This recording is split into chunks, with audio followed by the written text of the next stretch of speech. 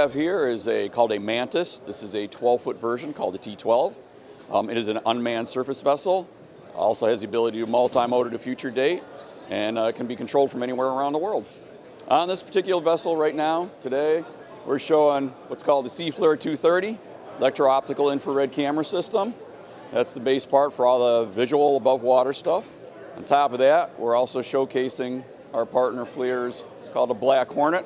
It's a nanocopter. This can actually be flown in and out of MANTAS in remote locations, once again, anywhere in the world. Right now, the MANTAS, we've been in various missions around the country. San Diego, San Francisco, North Carolina. It's been utilized by the Army, the Navy, the Marine Corps for various missions. The main advantage of a MANTAS is that it's very adaptable. So it's adaptable, it's modular, but on top of that, it has a very extreme performance envelope. So not only can it go very slow, very covert, also for either intercepts or for if you need to get away from something or you need to get somewhere fast, you can do that also. So it's very adaptable. And the payloads and the communications are very modular. So we are adaptable and modular, interoperable, pretty much anything. We're very agnostic with equipment. So very quick turnarounds with changing payloads. You can do one mission, it's an ISR mission, bring it back, 10 minutes later, send it out on a mine mission. I mean, it's very adaptable and very quick at changing its payload.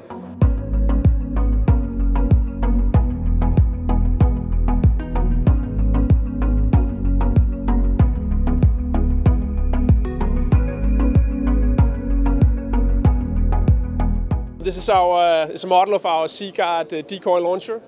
It's a decoy launcher for the 130mm standard NATO decoys. This is a model of the DL6T product. We have a larger model called the DL12T, and we also do single directional Mark 137 launchers. So this is just a model of it. The idea behind the product is that it pretty much launches everything out there that is based on the 130mm standard.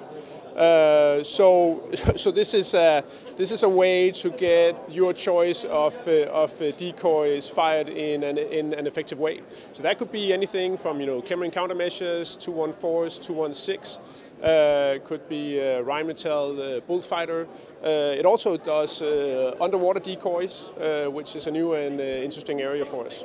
We've been putting this on ship classes all over the world. We have more than 100 systems sailing today. Anything from our home market, Danish Navy, we have it sailing here in the US.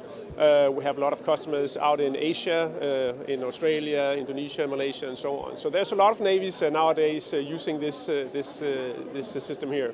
This is fitted on some of the LCS ships, which has been an interesting venture for us.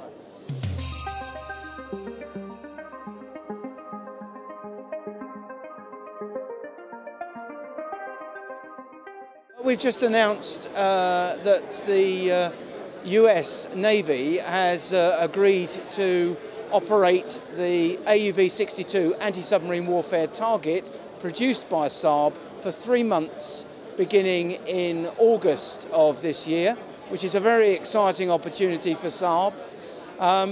The project's been underway for some time. We've been working on it. We've had US operators over to Sweden. We've trained them for 4 days in the operation of AUV62-AT.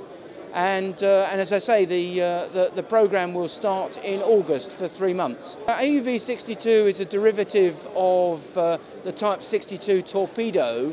It's an anti-submarine warfare target. It operates autonomously for between 8 and 12 hours, and it acts as both an active and passive sonar acoustic target. It replicates the submarine that the trainer wants it to be, so you effectively can dial on the signature of the submarine you want it to have.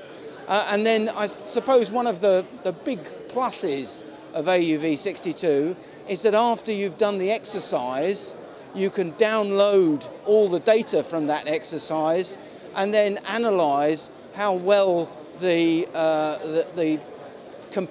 combatants in the exercise have performed.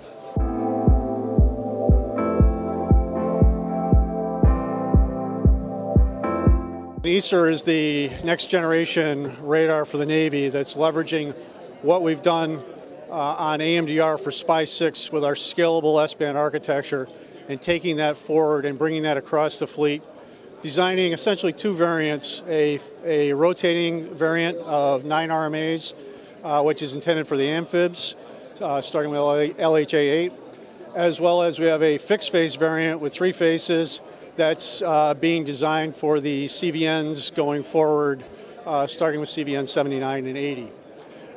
Quick update on the program since we last got together here.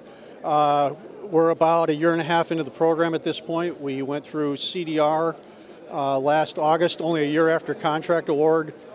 I'll just come back to that's very much, we got to that milestone, major milestone, that quickly, again, because of the leveraging of what we've done on SPY-6 to date and bringing that RMA-based hardware architecture forward, bringing the scalable software architecture forward, and scaling it for the EASR mission and platforms. We are currently building our engineering development model, which is a variant 1 rotating version.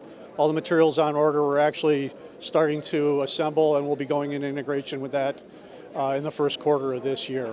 Graphically, just to kind of show you real quickly here, and what you see on the wall here is Raytheon's presence with EASR across the fleet on the multiple platforms here, with the amphibs where you see EASR on the rotating variant up here on the mast.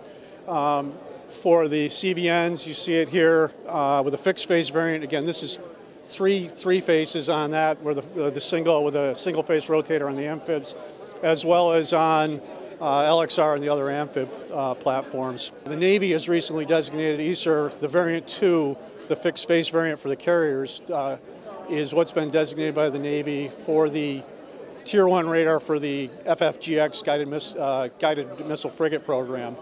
And that's where we'll be heading forward, taking that same, again, getting all the benefits that EASR was intended to provide and is providing in terms of a mature starting point, taking all the investment that the Navy and Raytheon have made to date in this technology, taking that V2 design we're already doing for the carriers, and now configuring that for the frigate mission, providing the enhanced air warfare mission, basically, as the Navy noted, both in the local as well as in the frigate support escort type role here.